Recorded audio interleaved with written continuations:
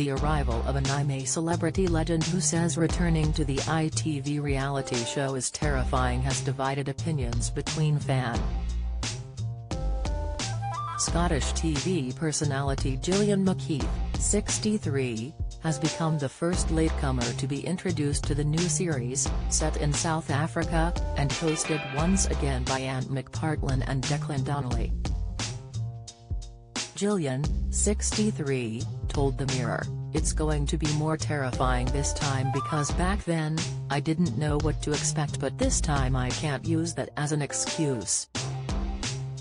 What I felt before feels 1,000 times worse now and all of it freaks me out, but I feel I've got a calling to represent all the scaredy cats in Britain, and that is the reason why I've said yes." Gillian, 63, said, "It's going to be more terrifying this time because back then, I didn't know what to expect, but this time I can't use that as an excuse.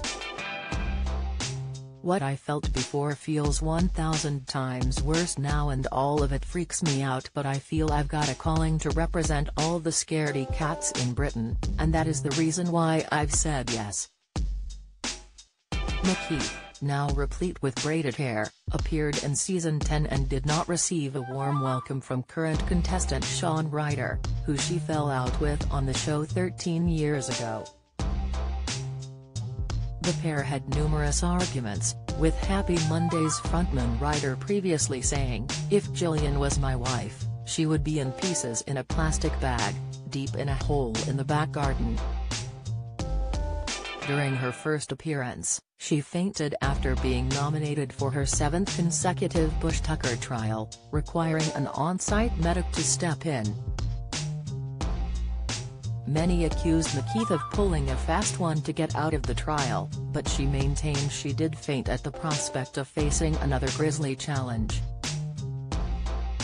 She later explained she had a history of fainting and had not had much to eat the morning before the trial. And her dramatic arrival has already stoked up the atmosphere, with Ryder particularly dismayed at her return to the show. After taking part in a challenge together involving rescuing rubber ducks from freezing cold water, the musician called McKeith a daft old bat and said she would try the patience of a saint. "You say nasty things all the time. Your tone, everything. The way you speak to everyone," she told him.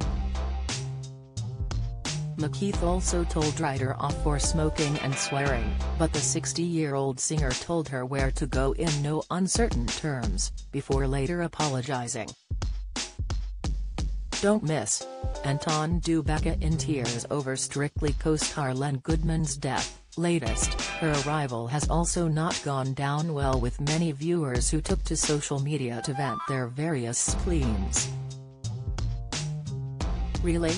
The worst contestant in history is in the All-Stars series?" asked one fan on Twitter, with another saying, "Gillian McKeith should not be given the oxygen of publicity." If Matt Hancock was a controversial choice, then the decision to promote this vapid fraud is utterly contemptible. There was also this from another angry viewer: "I never had any intention of watching, but after the announcement of Gillian McKeith joining the lineup, I won't even be tempted." And someone else wrote, "Gillian McKeith, thank God it wasn't Hancock. She is a horrible person, but if that man had appeared, my screams would have been heard in another continent."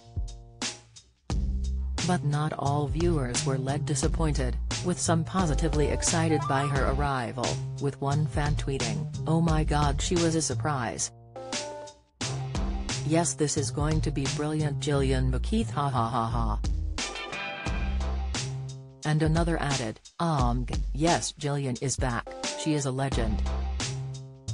Despite the show having already been filmed last September, the bookies are still offering odds, with 2003 winner Phil Tufnell the 4-1 favorite to be crowned Legend of the Jungle, with Ryder at 8-1.